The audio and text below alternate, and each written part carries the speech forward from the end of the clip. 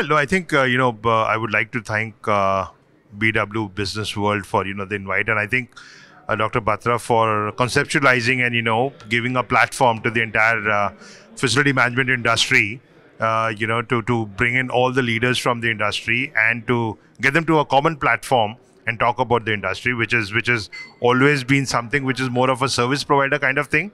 But I think the journey has evolved, and now it has become more of a from a cost center to a profit center. And thank you so much, Business World, for this.